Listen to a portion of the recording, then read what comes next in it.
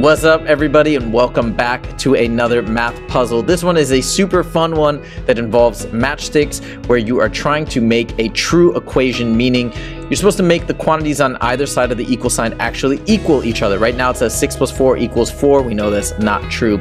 By the way, there are actually 3 solutions to this puzzle, so go ahead and challenge yourself and see if you can come up with all 3 solutions.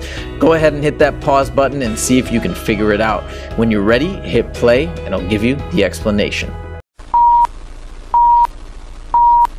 So the first solution to this equation involves just this 6 right here, and what we're going to do is we're going to take this middle stick and we're going to rotate it and slide it up here to make a 0. So of course then we have 0 plus 4 equals 4. That is a true solution, a true equation and a solution. So that is solution number 1. For solution number 2, again, we're going to move something from the 6 over here. I'm going to take this top piece, bring it here, rotate it, and place it like so. And what do we have here? We have 5 plus 4 equals 9. So that is solution number 2. Last but not least, I'm going to convert this from a addition problem to a subtraction problem while simultaneously making that 6 into an 8. And then of course we have 8 minus 4 equals 4.